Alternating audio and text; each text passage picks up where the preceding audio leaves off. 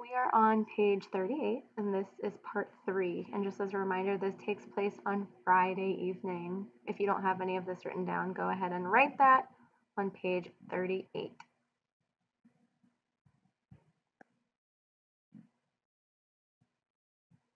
Although there was evening brightness showing through the windows of the bunkhouse, inside it was dusk.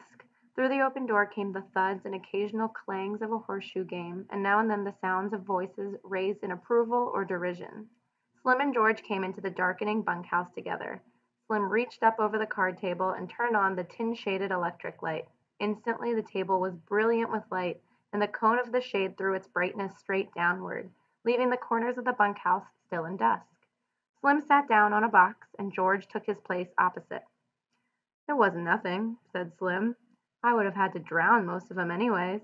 No need to thank me about that." George said, "It wasn't much to you, maybe, but it was a hell of a lot to him. Jesus Christ, I don't know how we're going to get him to sleep in here. He'll want to sleep right out in the barn with them. We'll have trouble keeping him from getting right in the box with them pups." "It wasn't nothing," Slim repeated. "Say, you sure was right about him.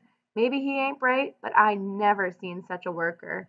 He damn near killed his partner bucking barley. There ain't nobody can keep up with him. God Almighty, I never seen such a strong guy." George spoke proudly. "Just tell Lenny what to do, and he'll do it if it don't take no figuring. He can't think of nothing to do himself, but he sure can take orders." So let's pause and think about this question. Here, George is speaking proudly when he's explaining how Lenny works. Why is he speaking proudly?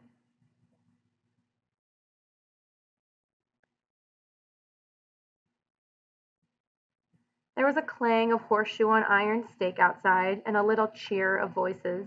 Slim moved back slightly so the light was not on his face. "Funny how you and him string along together." It was Slim's calm invitation to confidence. "What's funny about it?" George demanded defensively. "Oh, I don't know. Hardly none of the guys ever travel together. I hardly never seen two guys travel together. You know how the hands are. They just come in and get their bunk and work a month, and then they quit and go out alone. Never seem to give a damn about nobody. It just seems kind of funny, a cuckoo like him and a smart little guy like you traveling together." "He ain't no cuckoo," said George. "He's dumb as hell, but he ain't crazy. And I ain't so bright neither, or I wouldn't be bucking barley for my 50 and found. If I was bright, if I was even a little bit smart, I'd have my own little place, and I'd be bringing in my own crops instead of doing all the work and not getting what comes up out of the ground." So I want you to reread what I have underlined here, and I want you to rephrase in your own words what George wants to do. George fell silent. He wanted to talk. Slim neither encouraged nor discouraged him. He just sat back quiet and receptive.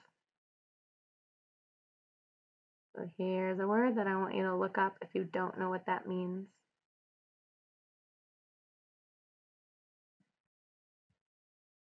"It ain't so funny, him and me going around together," George said at last. "Him and me was both born in Auburn. I knowed his Aunt Clara. She took him when he was a baby and raised him up. When his Aunt Clara died, Lenny just come along with me out working. Got kind of used to each other after a little while." Said Slim. George looked over at Slim and saw the calm, godlike eyes fastened on him. "Funny," said George. "I used to have a hell of a lot of fun with him. Used to play jokes on him, 'cause he was too dumb to take care of himself. But he was too dumb even to know he had a joke played on him. I had fun. Made me seem goddamn smart alongside of him. Why, he'd do any damn thing I told him. If I told him to walk over a cliff, over he'd go. That wasn't so damn much fun after a while. He never got mad about it neither. I beat the hell out of him, and he could have bust every bone in my body just with his hands, but he never lifted a finger against me." I want you to pause here. Based on this story that he just told, and especially this line I have underlined here, how does Lenny feel about George? Go ahead and write that in the margin. George's voice was taking on the tone of a confession. Tell you what made me stop that? One day a bunch of guys was standing around up on the Sacramento River. I was feeling pretty smart. I turns to Lenny and says, "Jump in." And he jumps. Couldn't swim a stroke. He damn near drowned before we could get him. And he was so damn nice to me for pulling him out. Clean forgot I told him to jump in. Well, I ain't done nothing like that no more. He's a nice fella, said Slim. I don't need no sense to be a nice fella. Seems to me sometimes it just works the other way around. Take a real smart guy, and he ain't hardly ever a nice fella. George stacked the scattered cards and began to lay out his solitaire hand. The shoes thudded on the ground outside. At the windows, the light of the evening still made the window squares bright. I ain't got no people, George said. I seen the guys go around on the ranches alone. That ain't no good. They don't have no fun. After a long time, they get mean. They get wanting to fight all the time. So let's pause here. Think about the way that Steinbeck wrote this quote that George is saying here. And then answer this question. What is Steinbeck saying about loneliness in this moment? Yeah, they get mean, Slim agreed. They get so they don't want to talk to nobody. Of course, Lenny's a goddamn nuisance most of the time, said George. But you get used to going around with a guy and you can't get rid of him. So if this word is new to you, go ahead and look up nuisance.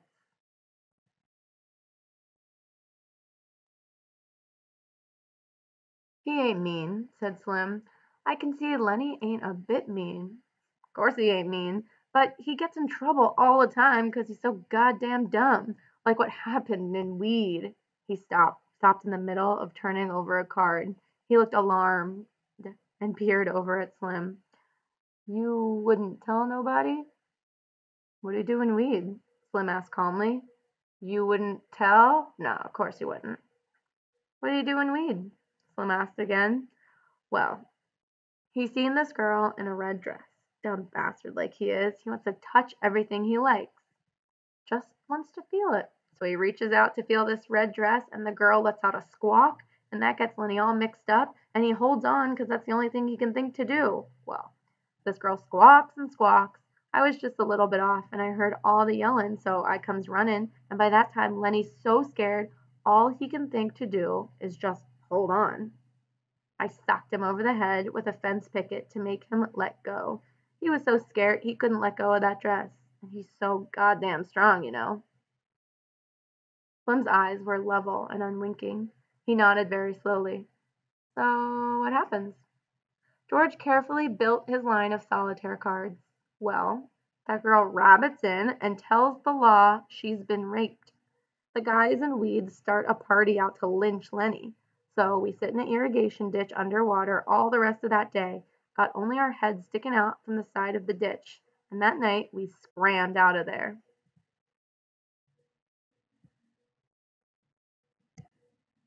Slim sat in silence for a moment. Didn't hurt the girl none, huh? He asked finally. Hell no, he just scared her. I'd be scared too if he grabbed me, but he never hurt her. He just wanted to touch that red dress, like he wants to pet them pups all the time. So let's pause. Why do you think George decided to tell Slim about what happened in Weed? He could have kept it a secret, but he decided to tell Slim. Why?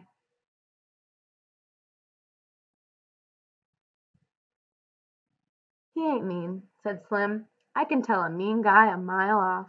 Course he ain't, and he'll do any damn thing I.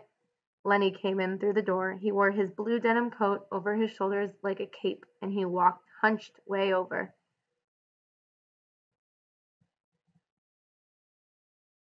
Hi, Lenny, said George.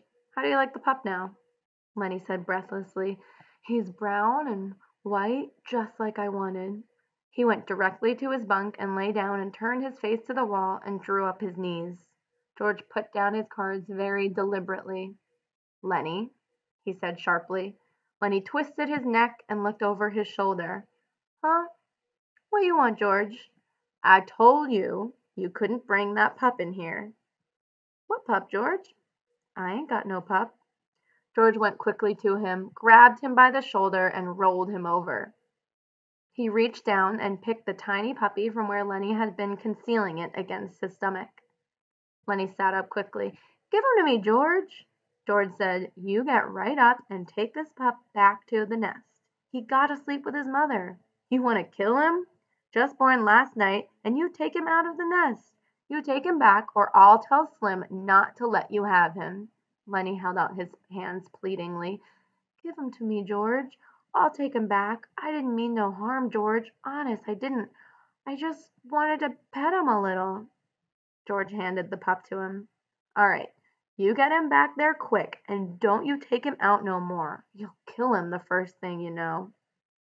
Lenny fairly scuttled out of the room. Let's pause here. George is saying that he'll kill him if he keeps treating him this way, the puppy. Does George really think that Lenny could kill the puppy, or is he exaggerating? And why do you think that?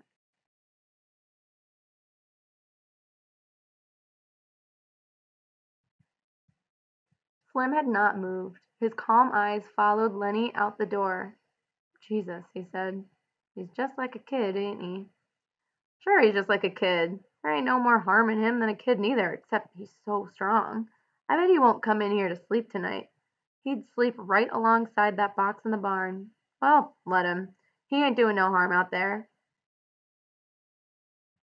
It was almost dark outside now. Old Candy, the swamper, came in and went to his bunk, and behind him struggled his old dog. Hello, Slim. Hello, George. Didn't either of you play horseshoes? So just a quick reminder that Candy, the swamper, he was the guy who was cleaning. He had one hand, and he was that really old dog. I don't like to play every night, said Slim. Candy went on. Either you guys got a slug of whiskey? I got a gut ache. I ain't, said Slim. I'd drink it myself if I had, and I ain't got a gut ache neither. Got a bad gut ache, said Candy. Them goddamn turnips give it to me. I knowed they was going to before I ever eat 'em. The thick-bodied Carlson came in out of the darkening yard. He walked to the other end of the bunkhouse and turned on the second shaded light. Darker'n hell in here, he said. Jesus, how that can pitch shoes. He's plenty good, said Slim. Damn right he is, said Carlson. He don't give nobody else a chance to win. He stopped and sniffed the air, and still sniffing, looked down at the old dog. God almighty, that dog stinks. Get him out of here, Candy. I don't know nothing that stinks as bad as an old dog. You gotta get him out. Candy rolled to the edge of his bunk. He reached over and patted the ancient dog, and he apologized. I've been around him so much, I never noticed how he stinks. Well, I can't stand him in here, said Carlson. That stink hangs around even after he's gone. He walked over with his heavy-legged stride and looked down at the dog. Got no teeth, he said. He's all stiff with rheumatism. He ain't no good to you, Candy, and he ain't no good to himself. Why don't you shoot him, Candy? The old man squirmed uncomfortably. Well, hell, I had him so long. Had him since he was a pup. I herded sheep with him, he said proudly. You wouldn't think it, to look at him now, but he was the best damn sheepdog I ever seen. George said, I seen a guy in Weed that had an Airedale, could herd sheep. Learned it from the other dogs.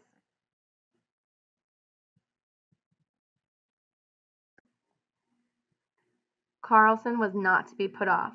Look, Candy, this old dog just suffers himself all the time. If you was to take him out and shoot him right in the back of the head, he leaned over and pointed, right there, why, he'd never know what hit him. Candy looked around unhappily.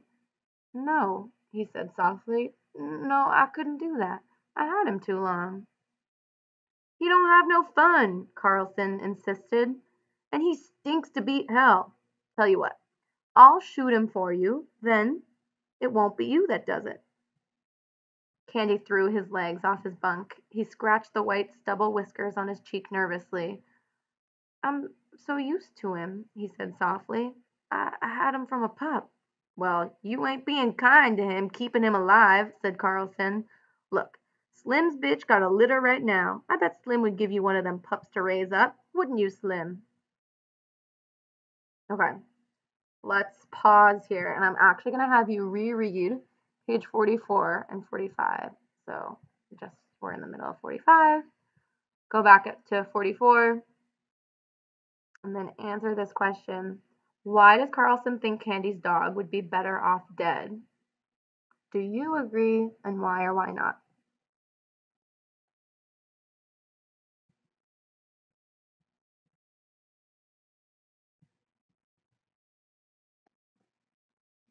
The Skinner had been studying the old dog with his calm eyes. Yeah, he said, you can have a pup if you want to. He seemed to shake himself free for speech. Carl's right, Candy. That dog ain't no good to himself. I wish somebody'd shoot me if I got old and a cripple. Candy looked helplessly at him, for Slim's opinions were law. Maybe it'd hurt him, he suggested. I don't mind taking care of him. Carlson said. The way I'd shoot him, he wouldn't feel nothing. I'd put the gun right there, he pointed with his toe, right back of the head. He wouldn't even quiver. Candy looked for help from face to face. It was quite dark outside by now. A young laboring man came in. His sloping shoulders were bent forward, and he walked heavily on his heels, as though he carried the invisible grain bag. He went to his bunk and put his hat on his shelf. Then he picked a pulp magazine from his shelf and brought it to the light over the table. Did I show you this, Slim? He asked. Show me what? The young man turned to the back of the magazine, put it down on the table, and pointed with his finger. Right there, read that. Slim bent over it. Go on, said the young man. Read it aloud. Dear editor, Slim read slowly. I read your mag for 6 years, and I think it is the best on the market. I like stories by Peter Rand. I think he is a wingding. Give us more like the Dark Rider. I don't write many letters, just thought I would tell you I think your mag is the best dime's worth I ever spent. Slim looked up questioningly. What you want me to read that for? Whit said, Go on, read the name at the bottom. Slim read, Yours for success, William Tenner. He glanced up at Whit again. What you want me to read that for? Whit closed the magazine impressively. Don't you remember Bill Tenner? Worked here about 3 months ago? Slim thought. Little guy? He asked. Drove a cultivator? That's him, Whit cried. That's the guy. You think he's the guy who wrote this letter? I know it. Bill and me was in here one day. Bill had one of them books that just come. He was looking in it, and he says, I wrote a letter. Wonder if they put it in the book. But it wasn't there. Bill says, maybe they're saving it for later. And that's just what they done. There it is. Guess you're right, said Slim. Got it right in the book. George held out his hand for the magazine. Let's look at it. Whit found the place again, but he did not surrender his hold on it. He pointed out the letter with his forefinger, and then he went to his box shelf and laid the magazine carefully in. I wonder if Bill's seen it, he said. Bill and me worked in that patch of field peas. Run cultivators, both of us. Bill was a hell of a nice fella. During the conversation, Carlson had refused to be drawn in. He continued to look down at the old dog. Candy watched him uneasily. At last, Carlson said, If you want me to, I'll put the old devil out of his misery right now and get it over with. Ain't nothing left for him. Can't eat, can't see, can't even walk without hurting. Candy said hopefully, You ain't got no gun. The hell I ain't. Got a Luger. It won't hurt him none at all. Candy said, Maybe tomorrow. Let's wait till tomorrow.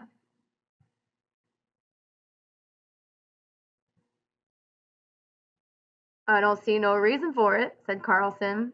He went to his bunk, pulled his bag from underneath it, and took out a Luger pistol. Let's get it over with, he said. We can't sleep with him stinking around in here. He put the pistol in his hip pocket. Candy looked a long time at Slim to try to find some reversal, and Slim gave him none. At last, Candy said softly and hopelessly, All right, take him. He did not look down at the dog at all. He lay back on his bunk and crossed his arms behind his head and stared at the ceiling. From his pocket, Carlson took a little leather thong. He stooped over and tied it around the old dog's neck. All the men except Candy watched him. Come, boy. Come on, boy, he said gently. And he said apologetically to Candy, He won't even feel it. Candy did not move nor answer him. He twitched the thong. This we're talking about like a leash. Come on, boy. The old dog got slowly and stiffly to his feet and followed the gently pulling leash. Slim said, Carlson? Yeah? You know what to do. What you mean, Slim? Take a shovel, said Slim shortly. Oh, sure, I get you. He led the dog out into the darkness. George followed to the door and shut the door and set the latch gently in its place. Candy lay rigidly on his bed, staring at the ceiling. Slim said loudly, One of my lead mules got a bad hoof. Gotta get some tar on it. His voice trailed off. It was silent outside. Carlson's footsteps died away. The silence came into the room, and the silence lasted. George chuckled. I bet Lenny's right out there in the barn with his pup. He won't want to come in here no more now he's got a pup. Slim said, Candy, you can have any one of them pups you want. Candy did not answer. The silence fell on the room again. It came out of the night and invaded the room. George said, Anybody like to play a little euchre? I'll play out a few with you, said Whit. They took places opposite each other at the table under the light, but George did not shuffle the cards. He rippled the edge of the deck nervously, and the little snapping noise drew the eyes of all the men in the room, so that he stopped doing it. The silence fell on the room again. A minute passed, and another minute. Candy lay still, staring at the ceiling. Slim gazed at him for a moment, and then looked down at his hands. He subdued one hand with the other, and held it down. There came a little gnawing sound from under the floor, and all the men looked down toward it gratefully. Only Candy continued to stare at the ceiling. Sounds like there was a rat under there, said George. We ought to get a trap down there. Whit broke out. What the hell's taking him so long? Lay out some cards, why don't you? We ain't going to get no euchre played this way. George brought the cards together tightly and studied the backs of them. The silence was in the room again. A shot sounded in the distance. The men looked quickly at the old man. Every head turned toward him. For a moment he continued to stare at the ceiling, and he rolled slowly over and faced the wall and lay silent. So let's pause and think about how Candy feels in this situation. Right? Because a shot sounded in the distance, which means that he heard that his dog just got shot with a gun. And then he turns away and faces the wall silently. So if you were Candy in this situation, how would you feel?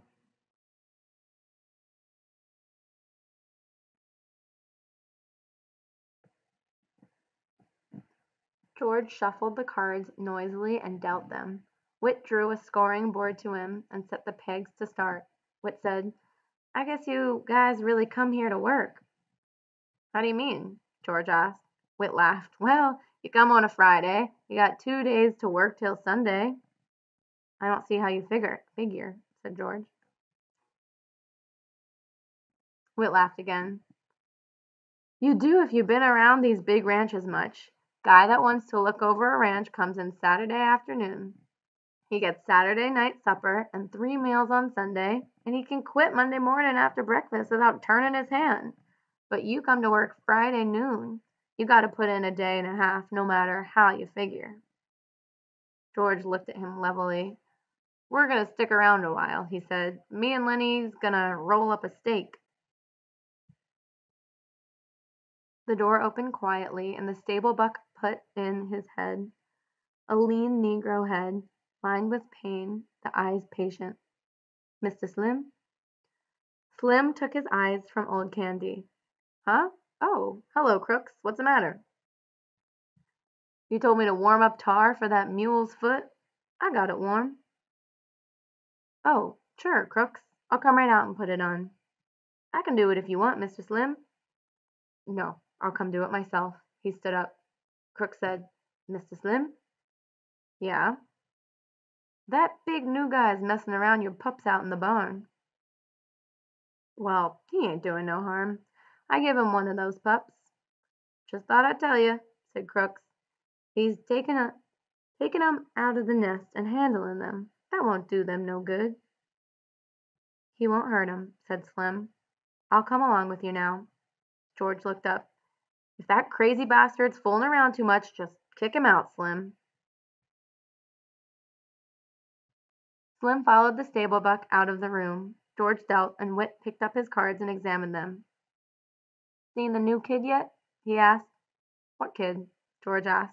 Why, Curly's new wife. Yeah, I seen her. Well, ain't she a Lulu? And that means good looking. I ain't seen that much of her, said George. Whit laid down his cards impressively. Well, stick around and keep your eyes open. You'll see plenty. She ain't concealing nothing. I never seen nobody like her. She got the eye going all the time on everybody. I bet she even gives the stable buck the eye. I don't know what the hell she wants. George said casually. Been any trouble since you got here? It was obvious that Whit was not interested in his cards. He laid his hand down and George scooped it in. George laid out his deliberate solitaire hand, 7 cards and 6 on top and 5 on top of those. Whit said, I see what you mean. Nah, they ain't been nothing yet.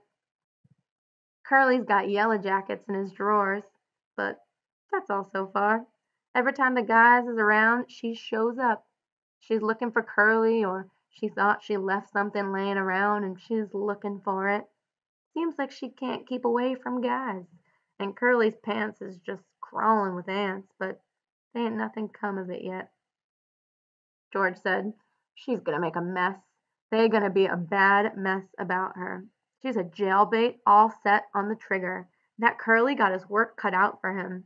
Ranch with a bunch of guys on it ain't no place for a girl, especially like her.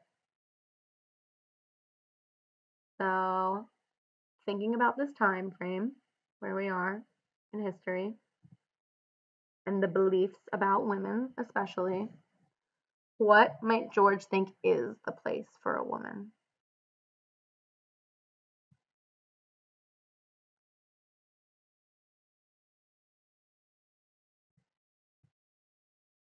Whit said, If you got ideas, you ought to come in town with us guys tomorrow night. Why? What's doing? Just the usual thing. We go into old Susie's place. Hell of a nice place. Old Susie's a laugh. Always cracking jokes.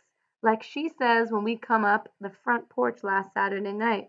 Susie opens the door and then she yells over her shoulder, Get your coats on, girls. Here comes the sheriff. She never talks dirty neither. Got 5 girls there.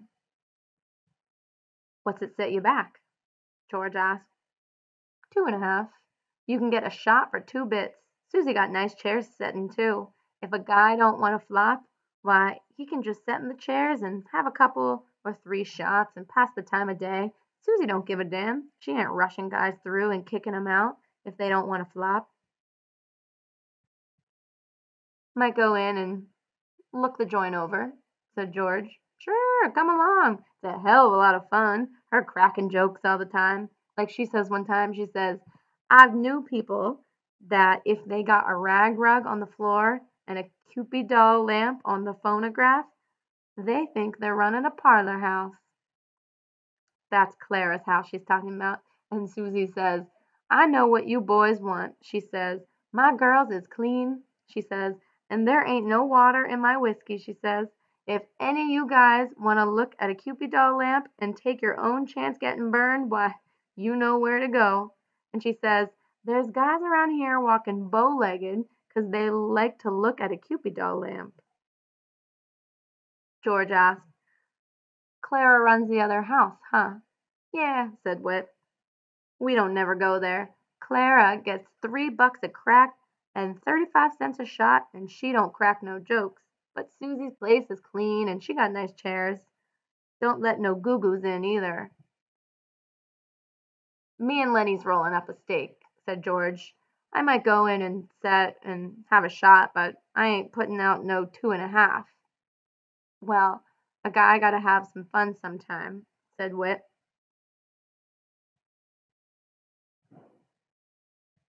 The door opened, and Lenny and Carlson came in together. Lenny crept to his bunk and sat down, trying not to attract attention. Carlson reached under his bunk and brought out his bag. He didn't look at old Candy, who still faced the wall. Carlson found a little cleaning rod in the bag and a can of oil. He laid them on his bed, and then brought out the pistol, took out the magazine, and snapped the loaded shell from the chamber. Then he fell to cleaning the barrel with the little rod. When the ejector snapped, Candy turned over and looked for a moment at the gun before he turned back to the wall again. Carlson said casually, Curly been in yet? No, said Whit. What's eatin' on Curly? Carlson squinted down the barrel of his gun. Looking for his old lady. I seen him going round and round outside. Whit said sarcastically, he spends half his time looking for her and the rest of the time she's looking for him. Curly burst into the room excitedly. And you guys see my wife? He demanded. She ain't been here, said Whit. Curly looked threateningly about the room. Where the hell's Slim? Went out in the barn, said George. He was going to put some tar on a split hoof. Curly's shoulders dropped and squared. How long ago'd he go? 5, 10 minutes? Curly jumped out the door and banged it after him. Whit stood up. I guess maybe I'd like to see this, he said. Curly's just spoiling, or he wouldn't start for Slim. And Curly's handy, goddamn handy. Got in the finals for the Golden Gloves. He got newspaper clippings about it. He considered, but just the same, he better leave Slim alone. Nobody don't know what Slim can do. Thinks Slim's with his wife, don't he? Said George. Looks like it, Whit said. Course, Slim ain't. At least, I don't think Slim is. But I like to see the fuss if it comes off. Come on, let's go. George said, I'm saying right here, I don't want to get mixed up in nothing. Lenny and me gotta make a steak. Carlson finished the cleaning of the gun and put it in the bag and pushed the bag under his bunk. I guess I'll go out and look her over, he said. Old Candy lay still, and Lenny, from his bunk, watched George cautiously. When Whit and Carlson were gone, and the door closed after them, George turned to Lenny. What you got on your mind? I ain't done nothing, George. Slim says I better not pet them pups so much for a while. Slim says it ain't good for them, so I come right in. I been good, George. I could have told you that, said George. Well, I wasn't hurting them none. I just had mine in my lap petting it. George asked, Did you see Slim out in the barn? Sure I did. He told me I better not pet that pup no more. Did you see that girl? You mean Curly's girl? Yeah. Did she come in the barn? No. Anyways, I never seen her. You never seen Slim talking to her? Uh-uh. She ain't been in the barn. Okay, said George. I guess them guys ain't gonna see no fight. If there's any fighting, Lenny, you keep out of it. I don't want no fights, said Lenny. He got up from his bunk and sat down at the table across from George. Almost automatically, George shuffled the cards and laid out his solitaire hand. He used a deliberate, thoughtful slowness. Lenny reached for a face card and studied it, then turned it upside down and studied it. "Both ends the same," he said. "George, why is it both ends the same?" "I don't know," said George. "That's just the way they make 'em. What was Slim doing in the barn when you seen him?" "Slim?" "Sure. You seen him in the barn, and he told you not to pet the pup so much." "Oh, yeah. He had a can of tar and a paintbrush. I don't know what for." "You sure that girl didn't come in like she come in here today?" "No, she never come." George sighed. "You give me a good whorehouse every time," he said. "A guy can go in and get drunk and get everything out of his system all at once and no messes, and he knows how much it's gonna set him back. These here jailbaits is just set on the trigger of the hoosgow." Lenny followed his words admiringly and moved his lips a little to keep up. George continued, "You remember Andy Cushman, Lenny? Went to grammar school? The one that his old lady used to make hot cakes for the kids?" Lenny asked. "Yeah, that's the one. You can remember anything if there's anything to eat in it." George looked carefully at the solitaire hand. He put an ace up on his scoring rack and piled a 2, 3, and 4 of diamonds on it. "Andy's in San Quentin right now on account of a tart," said George. That means because of a woman. Lenny drummed on the table with his fingers. "George." "Huh.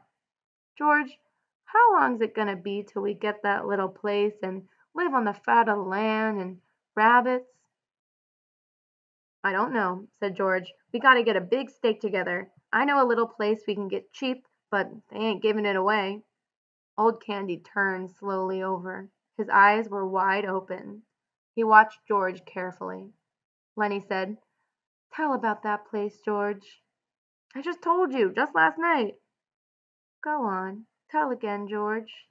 "Well, it's 10 acres," said George. "Got a little windmill. Got a little shack on it and a chicken run. Got a kitchen, orchard, cherries, apples, peaches, cats, nuts. Got a few berries. They's a place for alfalfa and plenty water to flood it. They's a pig pen. And rabbits, George. No place for rabbits now, but I could easy build a few hutches, and you could feed alfalfa to the rabbits." "Damn right I could," said Lenny. "You goddamn right I could." George's hand stopped working with the cards.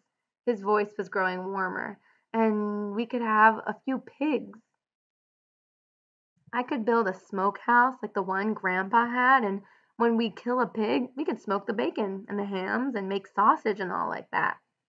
And when the salmon run up river, we could catch 100 of 'em and salt 'em down or smoke 'em. We could have 'em for breakfast. They ain't nothing so nice as smoked salmon. When the fruit come in, we could can it, and tomatoes, they're easy to can. Every Sunday we'd kill a chicken or a rabbit. Maybe we'd have a cow or a goat. The cream is so goddamn thick, you got to cut it with a knife and take it out with a spoon." Lenny watched him with wide eyes, and Old Candy watched him too. Lenny said softly, "We could live off the fat of the land." "Sure," said George. "All kinds of vegetables in the garden. And if we want a whiskey, we can sell a few eggs or something, or some milk. We just live there. We'd belong there. There wouldn't be no more running around the country and getting fed by a Jap cook. No, sir. We'd have our own place where we belonged and not sleep in no bunkhouse." So let's pause here. Based on George's dreams, like how excited he is when he's explaining this possible future farm, what does this tell us about how George feels about his life now?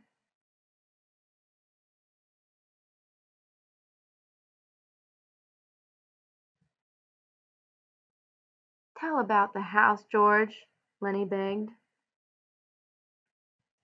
"Sure, we'd have a little house and a room to ourselves, little fat iron stove, and in the winter we'd keep a fire going in it. It ain't enough land, so we'd have to work it ain't enough land, so we'd have to work too hard. Maybe 6, 7 hours a day. We wouldn't have to buck no barley 11 hours a day. And when we put in a crop, why, we'd be there to take the crop up. We'd know what come of our planting. And rabbits, Lenny said eagerly, and I'd take care of 'em. Tell how I do that, George. Sure. You'd go out in the alfalfa patch and you'd have a sack. You'd fill up the sack and bring it in and put it in the rabbit cages. They'd nibble and they'd nibble, said Lenny. The way they do, I seen 'em. Every 6 weeks or so, George continued, them does would throw a litter and we'd have plenty rabbits to eat and sell, and we'd keep a few pigeons to go flying around the windmill like they'd done when I was a kid. He looked raptly at the wall over Lenny's head. If this is a word you're not familiar with, go ahead and look up raptly. And it'd be our own and nobody could can us.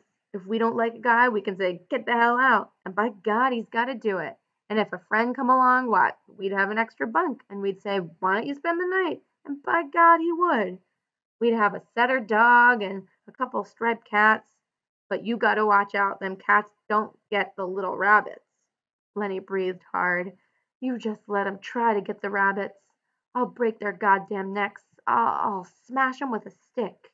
He subsided, grumbling to himself, threatening the future cats which might dare to disturb the future rabbits. Based on Lenny's response here, use an adjective to describe him. George sat entranced with his own picture. And here's another word. If you don't know what entranced means, look that up. When Candy spoke, they both jumped, as though they had been caught doing something reprehensible. And here's another word to look up if you don't know it. Reprehensible.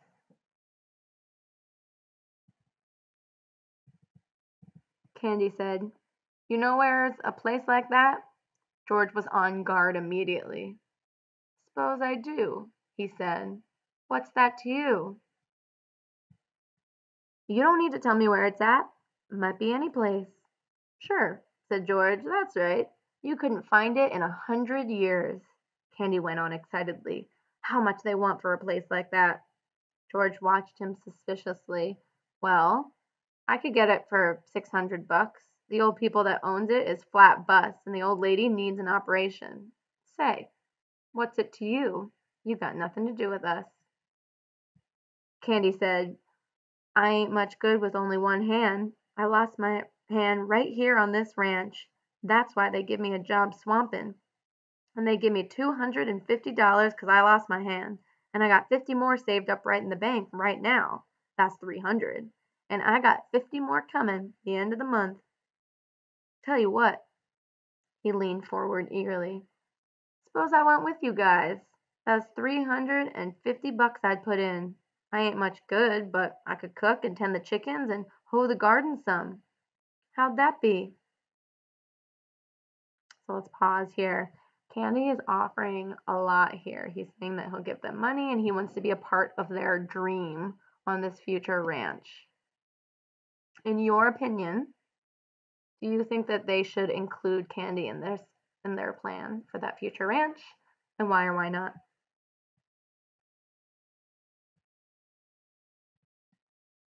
George half closed his eyes. I gotta think about that. We was always gonna do it by ourselves. Candy interrupted him. I'd make a will and leave my share to you guys in case I kick off. That means die. 'Cause I ain't got no relatives nor nothing. You guys got any money? Maybe we could do it right now. George spat on the floor disgustedly. He got $10 between us. Then he said thoughtfully, look, if me and Lenny work a month and don't spend nothing, we'll have $100. That'd be $450. I bet we could swing her for that. Then you and Lenny could go get her started, and I'd get a job and make up the rest, and you could sell eggs and stuff like that. They fell into a silence. They looked at one another, amazed. This thing they had never really believed in was coming true. George said reverently, So go ahead and look this up if you don't know it. Reverently. George said reverently, Jesus Christ, I bet we could swing her. His eyes were full of wonder. I bet we could swing her, he repeated softly. So right here, thinking about what's just happened, how does George feel here and why?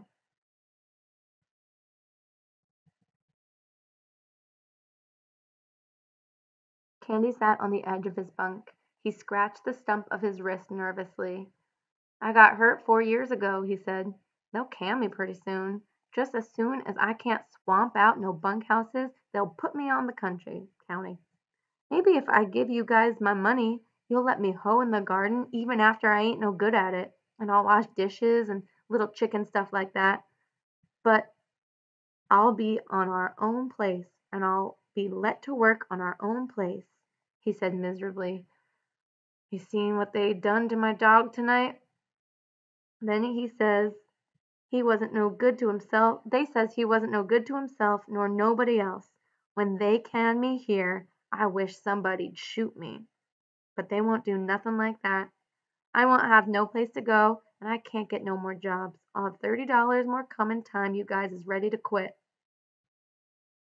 So thinking about the situation with Candy's dog, and then what he's saying about himself. When they can me here, so when they fire me, I wish somebody would shoot me. And based on what's happening here, I want you to look up a term, mercy killing, and write down what that means.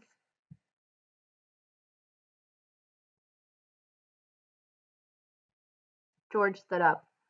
We'll do her, he said. We'll fix up that little old place and we'll go live there.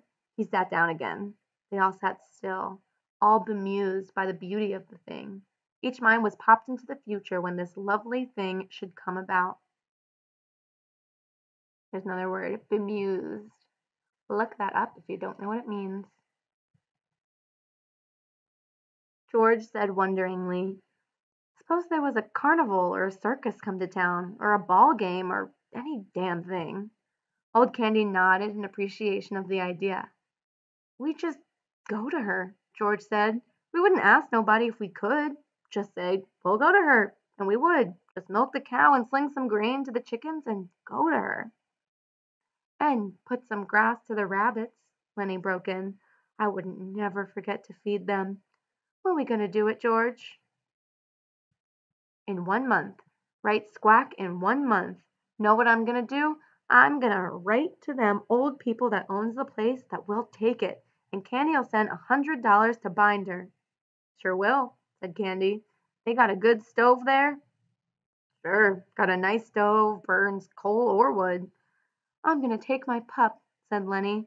I bet by Christ he likes it there, by Jesus. Voices were approaching from outside. George said quickly, don't tell nobody about this, just us three and nobody else. They liable to can us, so we can't make no stake. Just to clarify, I have passed over this a couple of times. This is talking about money. Stake. Just go on like we was gonna buck barley the rest of our lives, then all of a sudden someday we'll go get our pay and scram out of here. Lenny and Candy nodded, and they were grinning with delight. Don't tell nobody, Lenny said to himself. Candy said, George? Huh. I oughta shot that dog myself, George. I shouldn't have oughta let no stranger shoot my dog. So let's pause here about what Candy is saying. He wishes he shot his own dog by himself.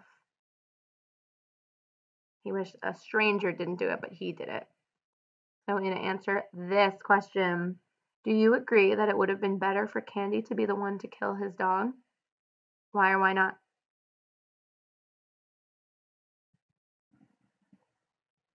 The door opened. Slim came in, followed by Curly and Carlson and Whit. Slim's hands were black with tar, and he was scowling. Curly hung close to his elbow. Curly said, Well, I didn't mean nothing, Slim. I just asked you. Slim said, "Well, you've been asking me too often. I'm getting goddamn sick of it. If you can't look after your own goddamn wife, what you expect me to do about it? You lay off of me." "I'm just trying to tell you. I didn't mean nothing," said Curly. "I just thought you might have saw her."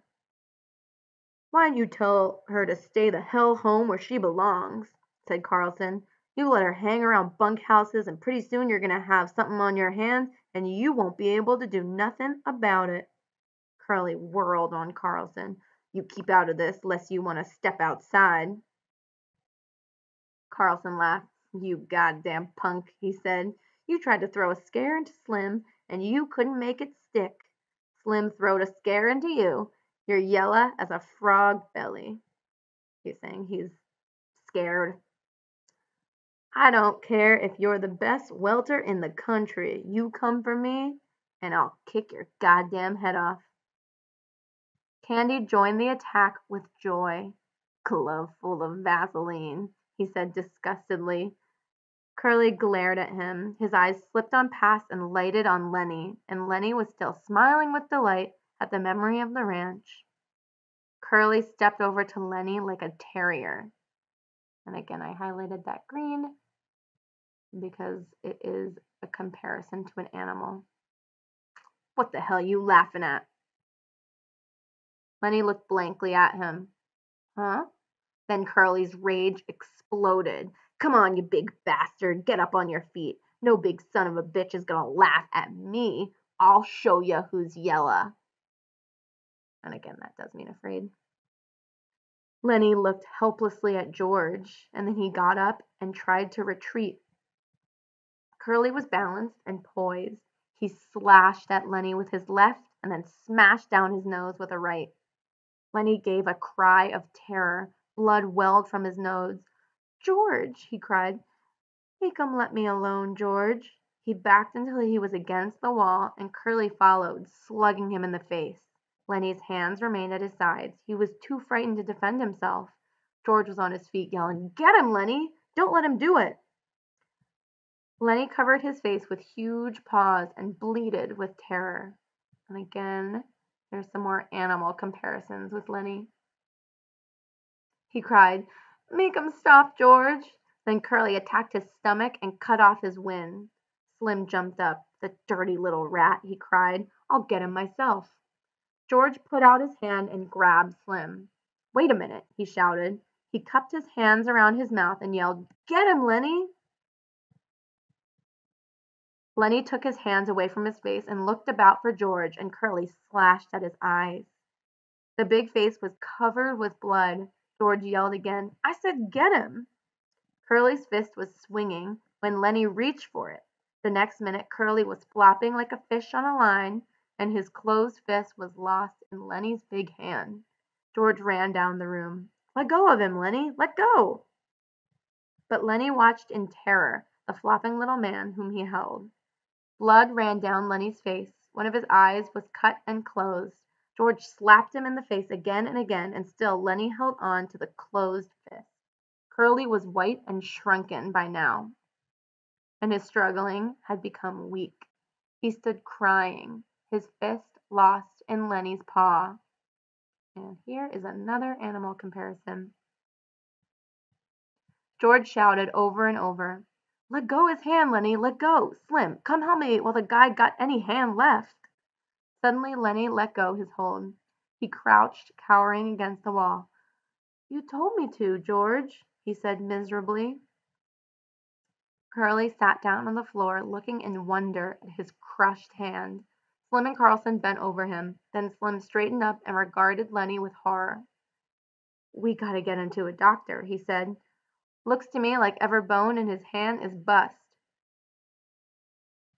So based on what just happened here, Slim is looking at his hand, Curly's hand, and this is what he says. So go ahead and rephrase this in your own words. "I didn't wanna," Lenny cried. "I didn't want to hurt him." Slim said, "Carlson, you get the candy wagon hitched up. We'll take him to Soledad and get him fixed up." Carlson hurried out. Slim turned to the whimpering Lenny. "It ain't your fault," he said. This punk sure had it coming to him, but Jesus, he ain't hardly got no hand left. Slim hurried out, and in a moment returned with a tin cup of water. He held it to Curly's lips. George said, "Slim, will we get canned now? We need the steak.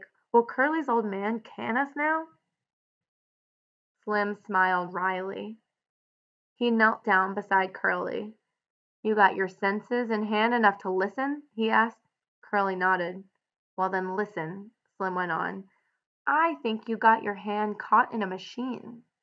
If you don't tell nobody what happened, we ain't going to. But you just tell and try to get this guy canned, and we'll tell everybody, and then will you get the laugh?" So Slim is threatening Curly here because of what just happened. He got in this fight. Lenny really hurt him. And then George is really scared that they're going to get fired, right? He says, "Are we going to get canned now?" So then Slim threatens Curly. So I want you to finish this in your own words, and you can always go back and reread this part right here. He says, "If you try to get Lenny fired," and then fill in the rest of his threat.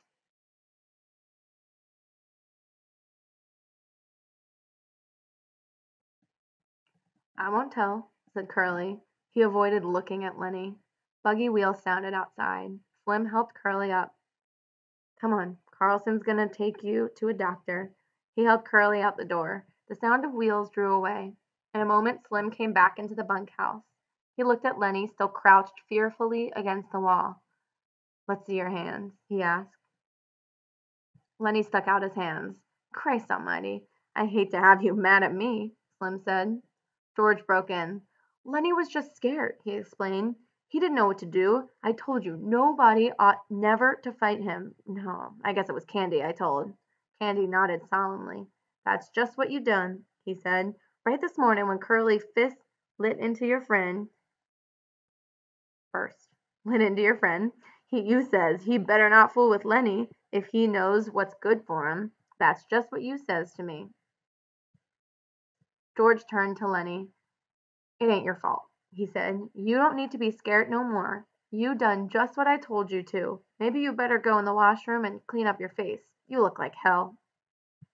Lenny smiled with his bruised mouth. "I didn't want no trouble," he said. He walked toward the door, but just before he came to it, he turned back. "George, what you want?"